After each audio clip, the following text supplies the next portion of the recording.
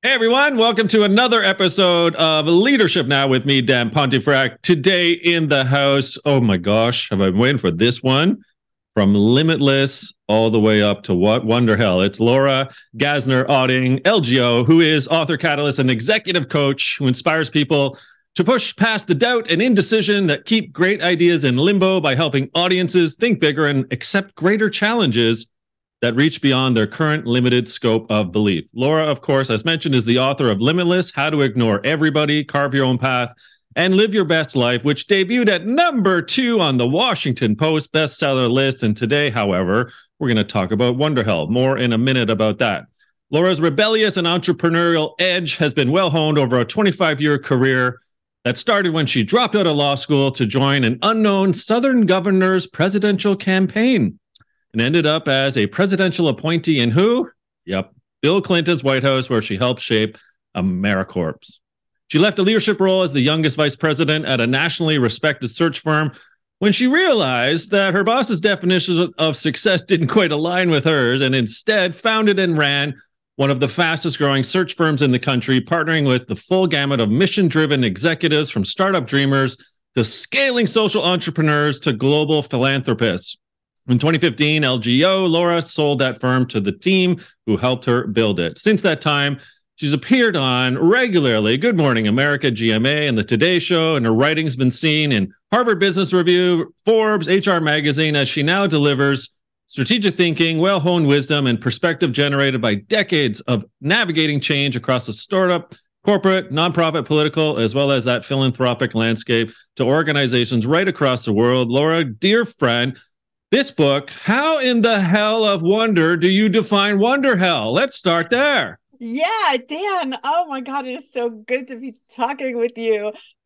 Okay, you know those moments where you've accomplished something, like it could be something huge, it could be just something small, but it's something you didn't even know you could do, and you're like, that's amazing, that's exciting, it's wonderful. And Okay. also, as I do it, I'm seeing a version of myself that I didn't know was possible. The work I did opened more doors than I ever thought possible, but also through those doors, I now see even more doors that I never thought were possible for me. So in that moment, you see this potential of who you are, and the burden of that potential comes and sits itself on your shoulders.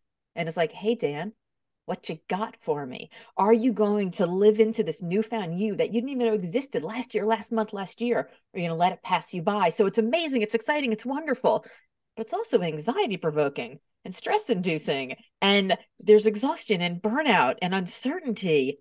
It's also kind of hell. It's wonderful and it's hell. That's Wonderhell. Okay.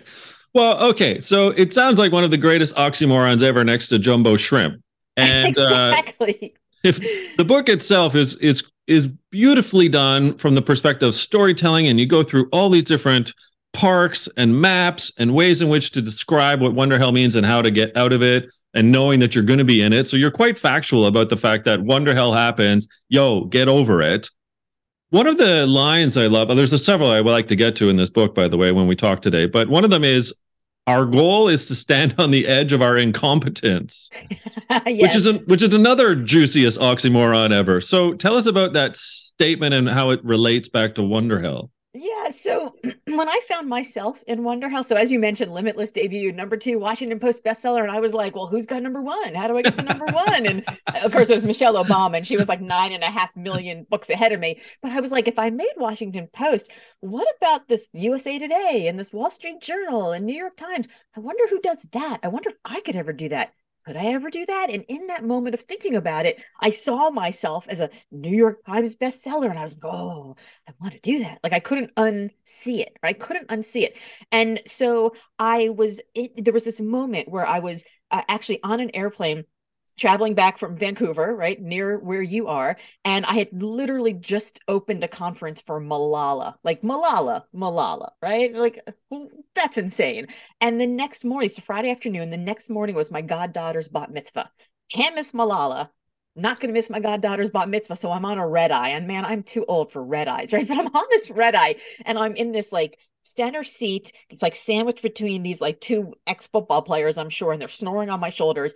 And I could not fall asleep. And at 4 in the morning, I opened up my laptop and I was like, I don't know, man. It's 7 a.m., it's 4 a.m., it's 1 a.m. I have no idea, but I'm 1,200 miles from where I've been and 1,200 miles from where I'm going. And somewhere between the blur that was yesterday and the blur that will be tomorrow is the space I'm in right now. And that space is this moment of excitement, but uncertainty, of joy, but fear, of passion, but doubt, right? I'm like, I'm not in the center seat. I'm actually in Wonderhell. I'm in this space. And I didn't really do much with it. I sort of put that up on Facebook, and then a bunch of people were like, "That's a good word. You should do that for your next book." And I didn't do anything with it. And then 9 months later, the pandemic happened, and so I'm in the pandemic, and I'm still thinking about this moment that I had. And I started going live to my community every day on social media. And after about 2 weeks of that, I got really bored of my own voice. So I started inviting friends to come along and join me. And we were having these conversations about these moments in our lives that changed everything. And what I realized was that there were these themes in there. People felt like imposters. They were full of doubt. They had burnout, all these questions, this tsunami of emotions that came at them at the very moment where things were supposed to be getting easier. And what I realized was that you never actually get through Wonderhell. You just learn how to look forward to it and enjoy it and plan for it and learn from it and maybe enjoy the ride. And the key part of Wonderhell is that we need to be on the very edge of who we think we can become, right? The bleeding edge of our incompetence. We're told so often that that's the space that we should retreat from because it's uncomfortable. But the truth is that we're never really going to figure out everything we can be unless we push the boundaries a little bit. So why not spend a little time right out there? Like, I'm not saying like jump off the mountain, but I'm saying like 9 toes over the edge of incompetence. You're going to learn some things about yourself. And I think you're going to be surprised at what you can actually do.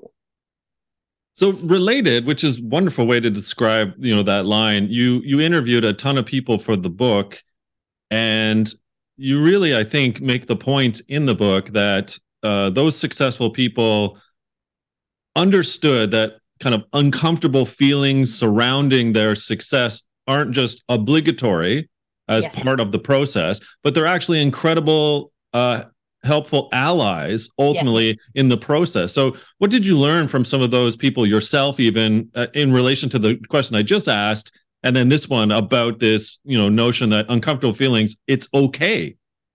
Yeah, I really thought that when I went about having these conversations, and I talked to like 100 glass ceiling shatterers, Olympic medalists, startup unicorns, everyday people like me and you.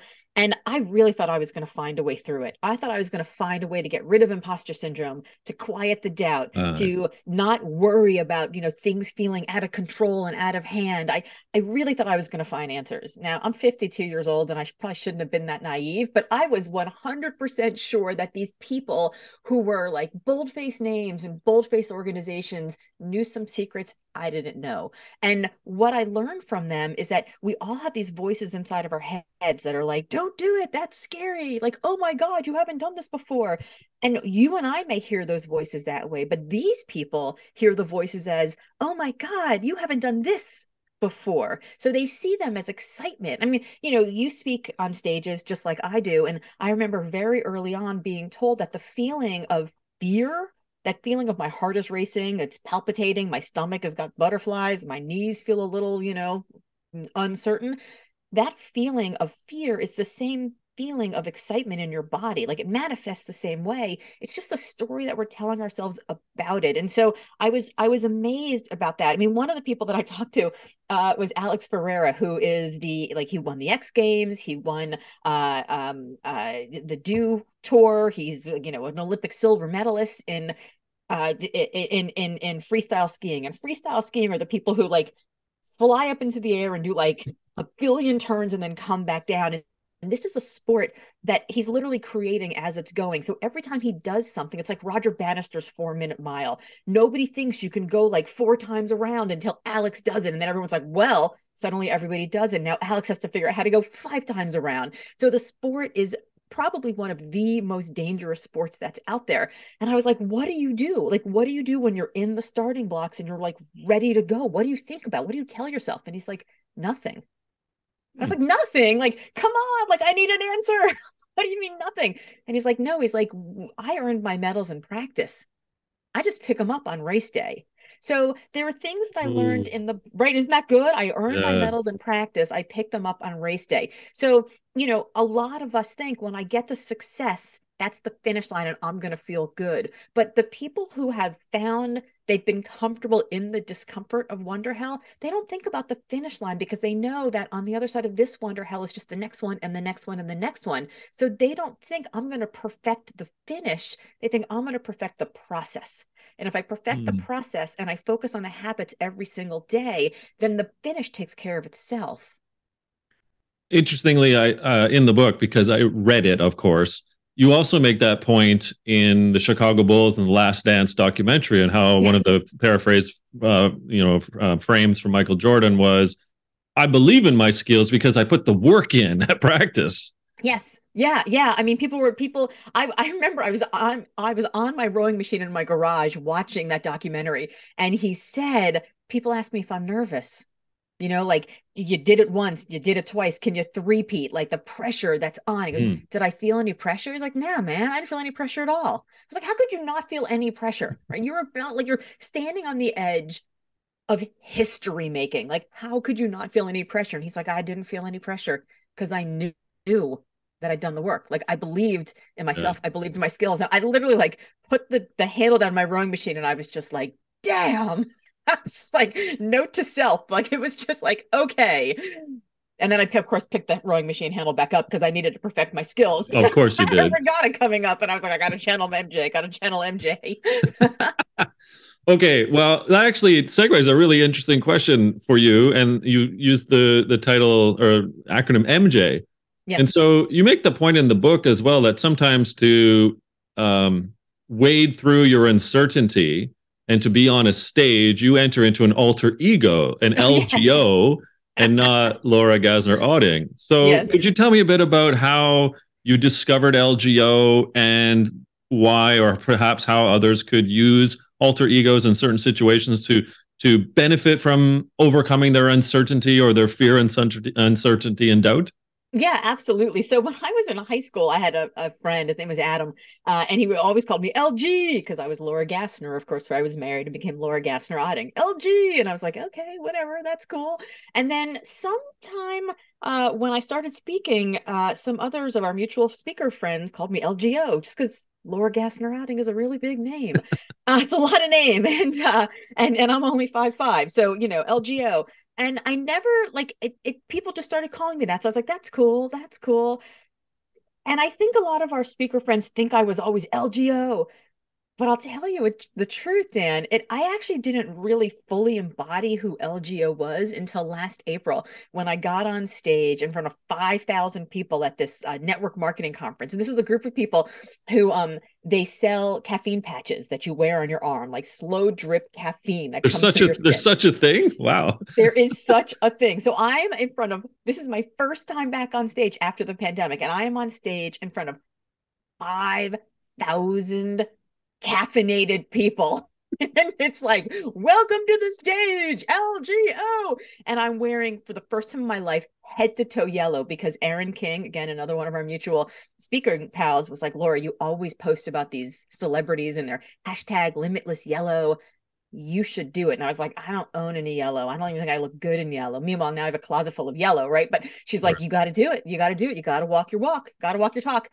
So I stride out on stage. First of all, the announcer is like, badass lightweight champion of the get the hell out of your way, you want world. You're welcome to the stage. Laura Gassner Otting. Like, let's get ready to rumble. And the music is pumping, and I stride out on stage wearing head to toe yellow, and the crowd roars. So I roar, and then they roar back. And I was like, oh, that's it. I got it. Like I didn't have to be brave for 60 full minutes. I had to be brave for 60 full seconds. And once I walked out on stage and they thought that I was confident, because by the way, you can't play small when you look like a giant highlighter pen. You gotta like own it. So I walk out on stage and I was LGO in that moment. And because I was LGO, they saw me as LGO. One of the things that I talk about in the beginning of the book is this looking glass principle where I'm not who I think I am and I'm not who you think I am.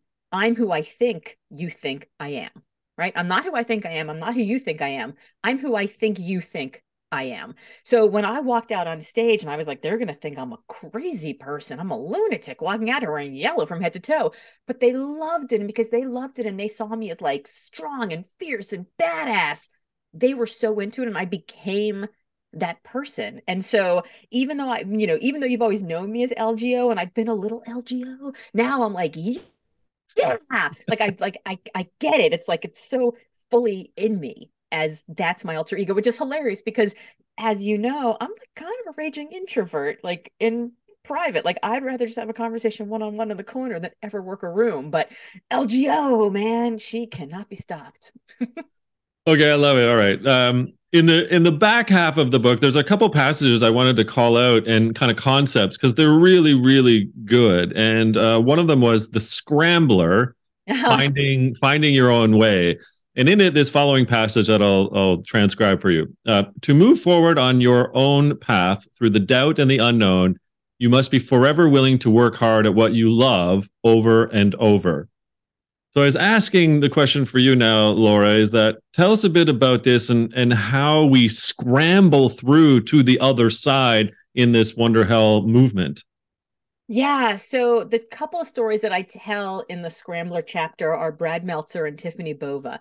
Yeah. And Brad is a very successful, multiple New York Times winning, best-selling thriller writer. He's written children's books, he's written movies, he's written TV shows. I happen to have gone to high school with him, so I've known him for a very long time. Okay. And so I've watched his growth and I've watched his career. The other story is Tiffany Bova, who is the global evangelist, chief global evangelist for Salesforce. So she travels all the time and speaks like 150 times a year to huge stages. And each one of them have their own way of figuring out how to get through the uncertainty and the doubt. Brad just sort of keeps going at the thing that he loves and reminding himself of when he was getting that early rejection, when he like thought after 23 rejections, the 24th was going to be the one that was finally going to get him out of debt. And he was going to be able to buy a ring and propose to his high school sweetheart, who, by the way, they're still married today. I've known her also for all this time. But the 24th call came and it was like, sorry, kiddo. And he was like, you know what? Fine, I'm going to write another novel. If they don't like that, I'm going to write another novel. And in the story, he talks about sitting down with David Baldacci, also, huge, successful, like what a pal to have for lunch, another successful author.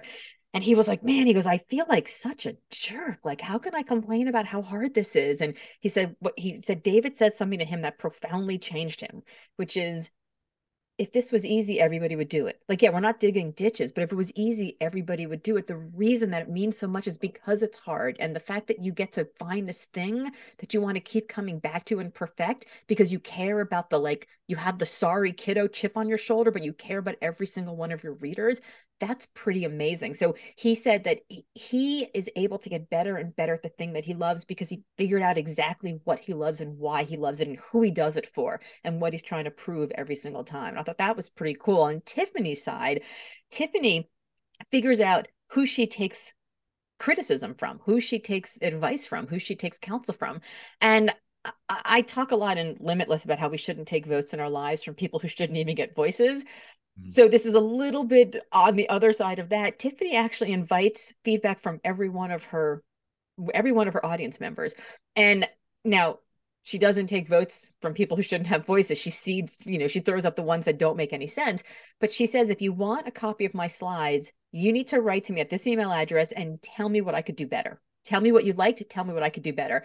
And she said, she said, you can't just tell me you liked my suit, right? Like, you got to give me some really good feedback. And she said that what she gets now is every single time she goes on stage in front of 1,000 people, she gets like 100 people, like an instant focus group. I loved the story. That one didn't resonate. I heard you tell this story at other events and I wished you would tell it again. And so she continues to get better and better and better because she's taking feedback from specifically the people who she wants to do better for. So in both of their cases, they sort of keep in mind who are you doing it for? Why are you doing it? Why is it meaningful? And if we keep going back to that, rather than this sort of, market whim of bigger, better, faster, more, or happiness, purpose, balance, whatever the bullshit Instafluencer thing is happening at the time, it allows us to stay grounded about what matters to us. Because if what we're doing truly, you can't be insatiably hungry for someone else's goals, right? So like if we're doing a thing that truly matters to us, that's when we're going to work through the hell to find that wonder.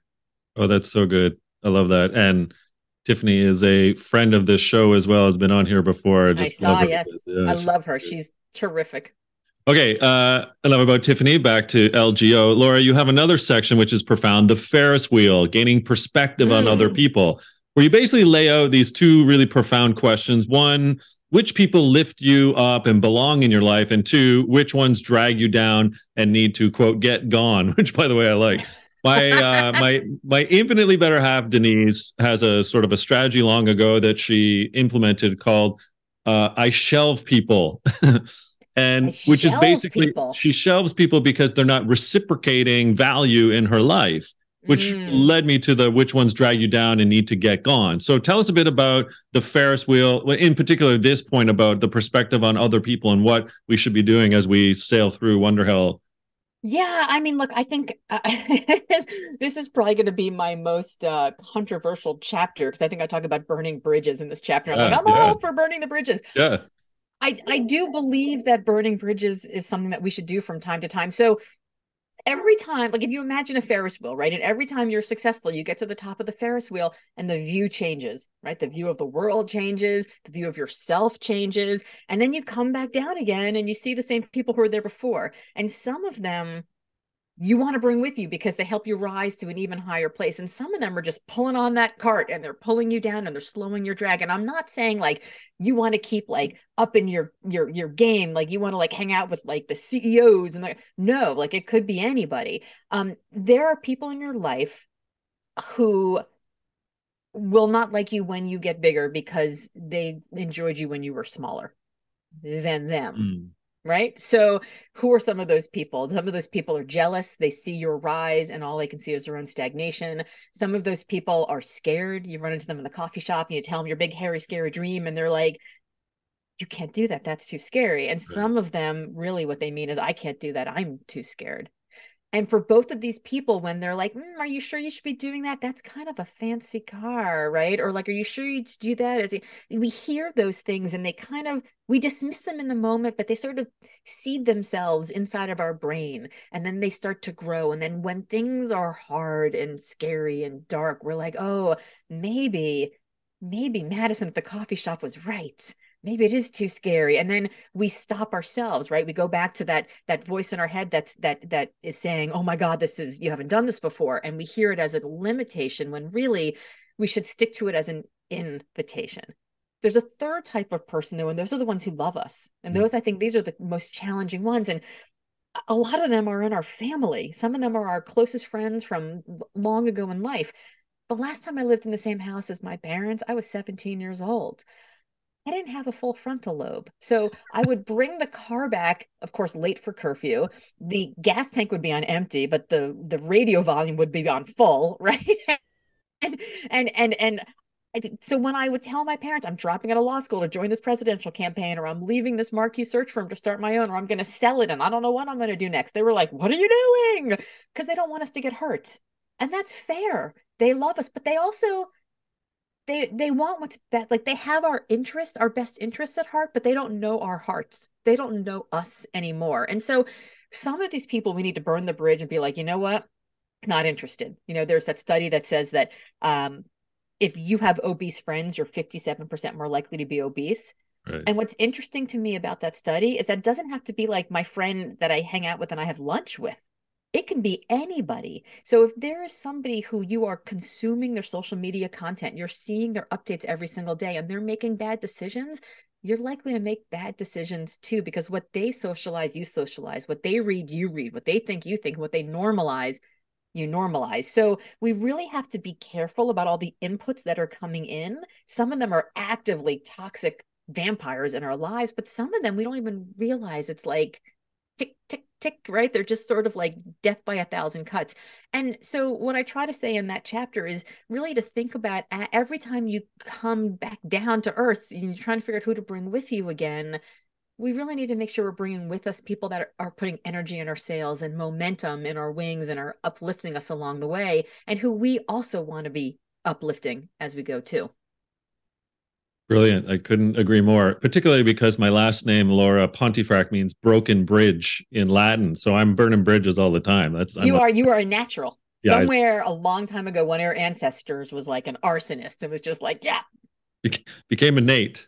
let's go. Okay, two more questions, and then we're going to find out more where we can find out more about you. I'm assuming you're a Springsteen fan because there's a whole package called Tunnel of Love. Yes. So I'm just going to leave it there. Tell us about Tunnel of Love and what it is and why. I am actually a Springsteen fan. I hadn't connected Tunnel of Love with that. Of course, that's one of his albums. So the Tunnel of Love is really about like, who do you take with you on this journey? And, I interviewed our mutual friend, Alan Mullally, who of course, saved Ford and, was one of the people who really grew Boeing's commercial aircraft business.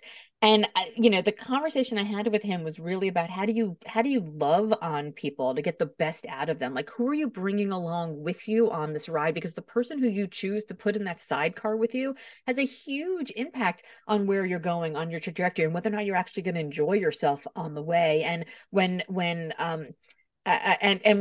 I was writing it, as I was thinking about this chapter, and then really funnily enough, I really didn't make that connection, but I do want to tell a Bruce Springsteen story that I love.